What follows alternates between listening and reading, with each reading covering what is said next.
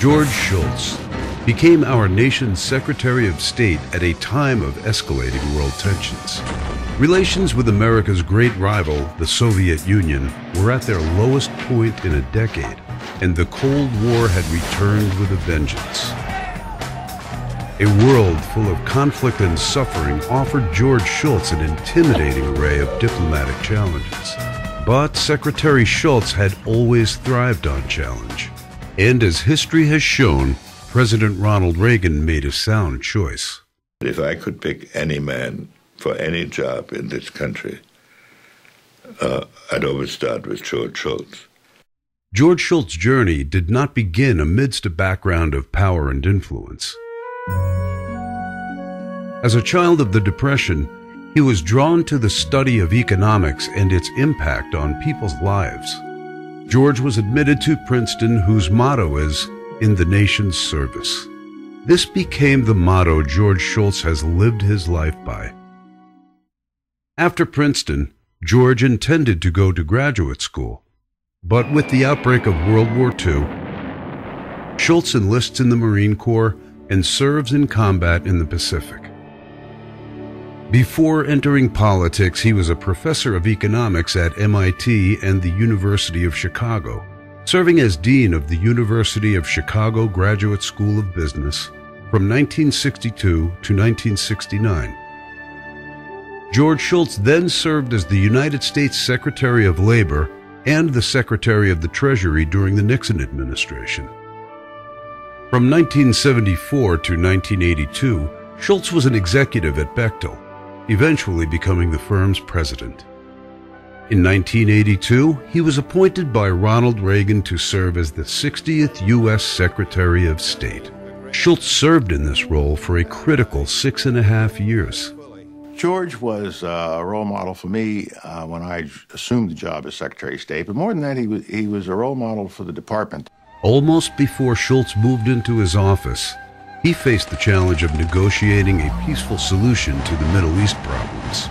Following 6 months of intense shuttle diplomacy, Shultz had established a diplomatic dialogue with the Palestine Liberation Organization. Through these efforts, he sought to bring an end to Middle East hatred and build new relations with America's allies. In a world of increasing conflicts and tensions, George Shultz strengthened America's position both economically and diplomatically around the globe. His greatest challenge, however, was seeking an end to the nuclear arms race. George Shultz helped to bring Ronald Reagan and Mikhail Gorbachev together in a summit meeting that changed the world. At Geneva, the Soviets conceded that they would be willing to eliminate intermediate-range missiles in Europe and perhaps in Asia. But Shultz, like his boss, wants something bigger.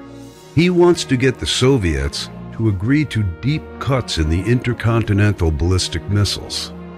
I've always said that Secretary of State Shultz was a major figure when we began to move forward in addressing problems and began talking about the future.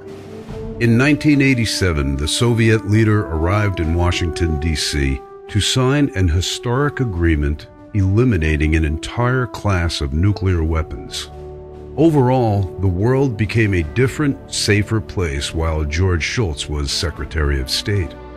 Democracies strengthened in many countries around the world. In South Africa, the end of apartheid had begun. The crisis in Lebanon was calmed and the Middle East averted another war. And for the first time in history, an American president stood in Red Square with his arm around a Soviet leader. After 6-year service and receiving the Medal of Freedom from Ronald Reagan, George Shultz said goodbye to the State Department.